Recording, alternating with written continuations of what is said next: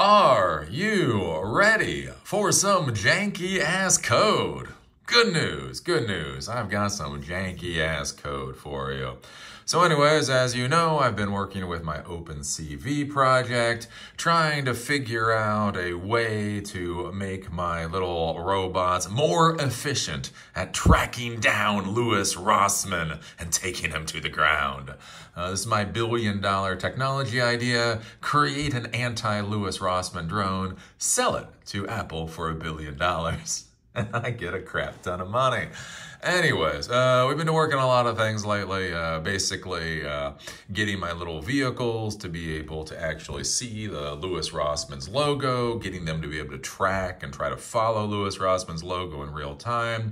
And we've been having some weird issues. It works actually, just not great, right? So I created a web app. So the web app allows me to upload images and basically use a cascade filter to scan through those images and show me what it's seen. So we've done that type of thing. And one of the things we found that was kind of interesting is that pictures, OpenCV does a great job at seeing Louis's logo in pictures. Maybe it doesn't do such a great job in video. So one of the things that I thought about, again, when you're trying to solve a problem, one of the questions to ask yourself is, what are you actually trying to do, right? So what is video? When I say video, what does that mean? So video, you normally think about like an MPEG video stream. But one of the things I was thinking about is like, well, no, I just really basically need pictures taken really quickly. And so maybe it's better to have a higher quality picture image than it is to actually have a video feed. So one of my thoughts was, hey, instead of running OpenCV against a video stream, what if we just started taking pictures really quickly? If you take a picture with a camera, generally you get a better overall image than when you have a video file, because it has a little bit longer to actually process that image. So what if we just started taking pictures really quickly and processing OpenCV off of those pictures and then having the vehicle move that way? So that's kind of one of my thoughts. And so that's where I've been working on this little script today. The main thing I was working on is getting this damn webcam. Getting the webcam to work on a MacBook with Ubuntu is a pain in the ass. Can I be honest with you? I'm not really sure why it works. It is working. The webcam is working. I'm not really sure what I did to make it work. I ran a lot of commands. One of those commands got the webcam working. Anyway, so main thing I got today was getting the webcam working. But then after that, I basically hacked together this little script, copy and pasted, and hacked this thing together.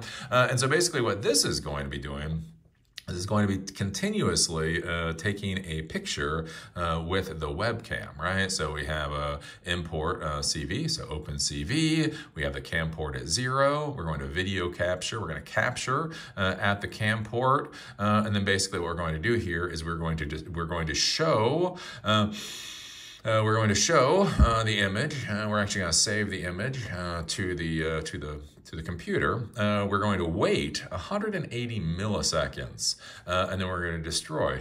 We're going to destroy the image. And if we do this, this is what we get. So do this. And I always do sudo when I'm doing these tests to make sure I don't run into root problems or whatever.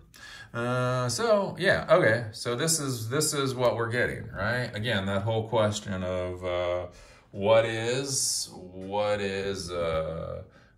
video? What is video? And so basically this is taking the images really quickly. So it's taking pictures really quickly, and then it's saving it to the drive. One of the things that's also burning up resources though, is not only is it saving it, but it's actually creating. So it has to create this little box to show us what's going on, and then it has to destroy it. So that's taking some processing there. But this kind of gives you a bit of an idea of how this will work. Again, there's a lag. There is still a lag with it. So we'll see how this goes. This is where we start. That's one of the curious things too. Like after a little while, if there's something with the resources, it starts janking out a bit. So that's one of the things I will have to figure out at some point. Yeah, that just totally died. Because what I had before is I actually had this down a lot lower, so down to 100 milliseconds. So 100 milliseconds would be taking an image every 10th of a second, so 10 images, 10 pictures per second. And again, this is where you got to think about like with video. What are you really looking for with video? Do you need video, or do you just need pictures really quickly? So I have this down at 100 milliseconds, and we can see it fart out a lot quicker. So for here, I do the same thing, 1, 2, 3, 4, 5, 6, and see, it's a lot better performance, but it's gonna fart out here pretty quickly. Yeah, there we go. We already start to see the failures. So again, that's kind of one of the things I'm trying to figure out here. So my thought with this code, essentially, is so now that I have this going on, right? So basically what I would do is I would comment out the image show. I'll comment out the image show, the image write. So this actually writes it to the computer. So what I would do something in here where basically I would write this, I don't know what I would do. Maybe like with the image, I would put the cascade filter against the image. Then I would write the image to the folder, and then to a text file, I would append to the text file the image name with the coordinates of the items that were found. Maybe that would be the way to do it. So like with the image, basically the image name, I would simply do like a timestamp type thing. So so as the timestamp goes up, every image gets a little bit different timestamp. That would be a way to give a unique image. And so, yeah, so we wouldn't have the windows. So there'd be no show, there'd be no window. We would add the OpenCV detection. And then with that, you know, based off of what's detected, maybe pass that to a different Python script to make the vehicle move, or maybe have the vehicle move all within this script. Yeah, I'm not, you know, that's the thing to think about. That's all the different stuff to ponder. But this is kind of cool, honestly. Again, depending on what you're doing, this might be something that you want to play with. Because again, like imagine if you want a surveillance system, but you don't, oops, no image detected. Close terminal. Imagine, that's weird. Hold on a second. Imagine if you wanted a surveillance system, but you didn't really need video. You didn't really need video. You didn't really need audio or anything. You just wanted to know, whoops, well, something's going on. Something is going on. I don't know what's going on. Anyways, but you just wanted like an overview of, yeah, weird. Anyways, you wanted like an overview of what was going on. So let's say you had a warehouse facility. So you don't need 30 frames per second. You don't really even need 1 frame per second. You just need a general idea of, you know, how many trucks are in the loading dock, something like that.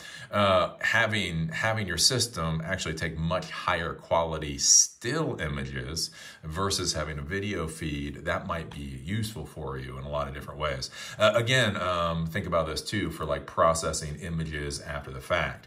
So let's say you want to take a lot of pictures now. So every second or every 5 seconds, you take a very high quality picture. And then a month from now or a year from now, you run machine vision algorithms over those old image files that were created in order to do things like learning or to start to understand like historical information, that type of deal. That's some things to think about. I don't know why this is futzing up though. That's weird. Will it still futz up? Will it still futz up? We'll try this one more time. One more time. And then I will say I don't know what's going on. Yep, no image detected. Anywho, okay. And with that, I'm going back to troubleshooting. See y'all later.